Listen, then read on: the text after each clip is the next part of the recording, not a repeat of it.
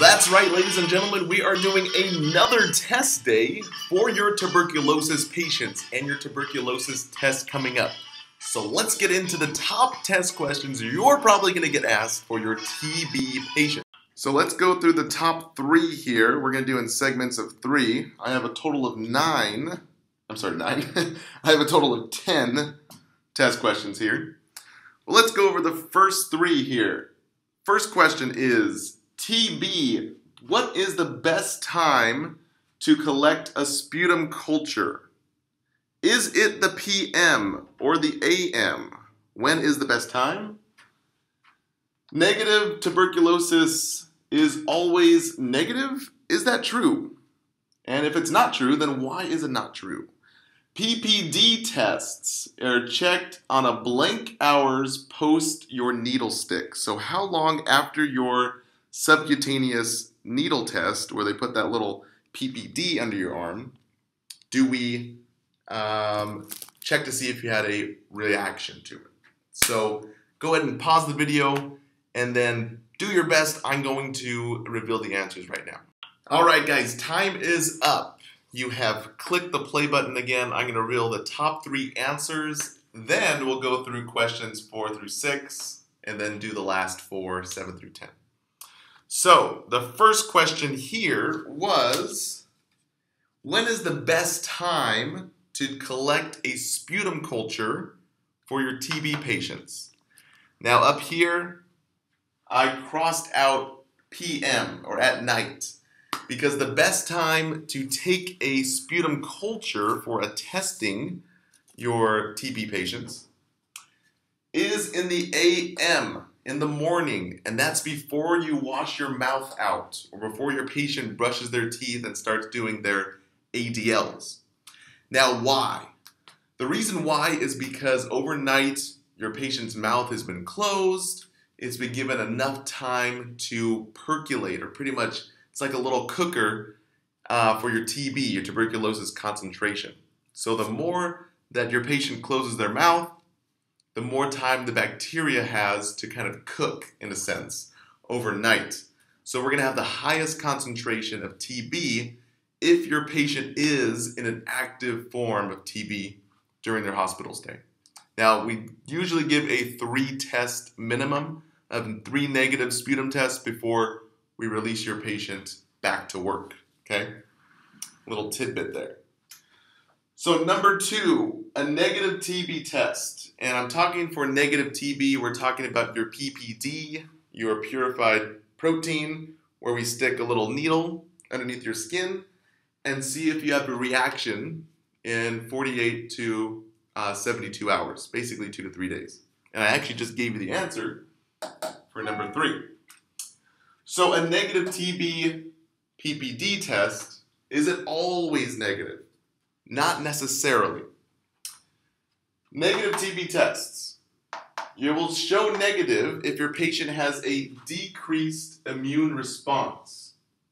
Now I go over this in my tuberculosis lecture, and a decreased immune response can come from your body being having a decreased immune system. Usually we see this with patients on high quantities of prednisone, or what's called your corticosteroid. Also your patients with some type of liver malfunction, and also your patients with HIV, because all those CD4 cells are now being eliminated from HIV. So what happens is your T cells and your macrophages are pretty much taken away from the fight and taken away from holding this tuberculosis in. So now we don't have that lump or that granuloma that has imprisoned our TB, because all those other T cells are being eliminated from the body from having a low immune system. So hopefully that makes sense a little bit. What is your PPD check?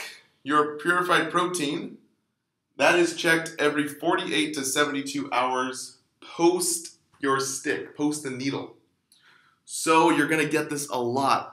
You're going to be in a hospital one day, and every so often, usually every 6 months to 12 months, you're going to be required to get a PPD test, just to make sure that you are negative tuberculosis in the hospital setting.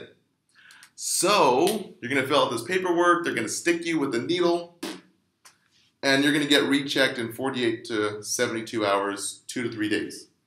And they're going to say, okay, you don't have TB, or you do have TB, maybe. You may have had a reaction. So they're going to confirm with a chest x-ray here, okay? And that's one of the things I forgot to include. You're going to have a chest x-ray if you perform a negative TB test due to decreased immune response. They're going to confirm with a chest x-ray, or they'll confirm with a sputum culture. So let's go into our next three. So we want to know, what is the pathophysiology of tuberculosis?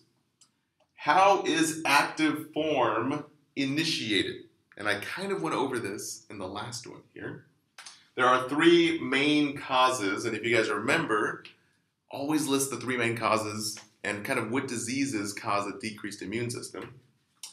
And the next one is your 4 patients most highly at risk. Basically, your 4 at-risk populations. Which populations are most at risk? Something I didn't include in the tuberculosis lecture. So let's pause the video, brainstorm it, and then hit play, and I'm going to give you the answers here. Time is up. Okay, so let's go over the patho for our first question here. Now, I went over this again in my TB lecture if you guys didn't see that, but your TB patho, basically this bacteria enters your lungs, this airborne infection. Macrophages and T cells form a perimeter, form a prison. They capture this TB bacteria and they put it in prison. And now they're all swarming around, making sure TB doesn't get out and cause havoc on the body. This is what's called a granuloma. So this little prison for TB is a granuloma. Now, how is active form caused? There are 3 main causes. We went over this a little bit in your last scenario here. Whoops. But you have decreased immune response with your TB patients. It's only pushed into active form when your patients are most commonly immunosuppressed. Something we call immunosuppressed. And most commonly, it's from prednisone, your corticosteroid, your liver transplant patients, because we're trying to detox things not adequately enough, and also your HIV patients who have less CD4 cells, which is in the family of lymphocytes, those natural-born killers that I talk about in immunology lecture, are busy fighting off, and pretty much the CD4 cells are busy dying from the HIV that's attacking it. So, what are the 4 at-risk populations? So, other than having immunosuppression, that's actually number 2 here, the 4 most at-risk populations are your patients living in crowded areas, or crowded living. For instance, going to prison, or going to a skilled nursing facility. You like how I put those 2 in the same category? It's horrible. So crowded living positions has that airborne transmission. Anyone that is in the air around you, you guys can get transmission. So for instance, you can be on an airplane. You can be in a hostel. You can be in a dorm room. Kind of makes you think twice here. 2, we already went over. I'm going to pound it into your brain. Decreased immunity, decreased or immunosuppressed. And make sure you guys remember these. Or you can have impoverished living or economical disadvantage. Fancy words for poor patients.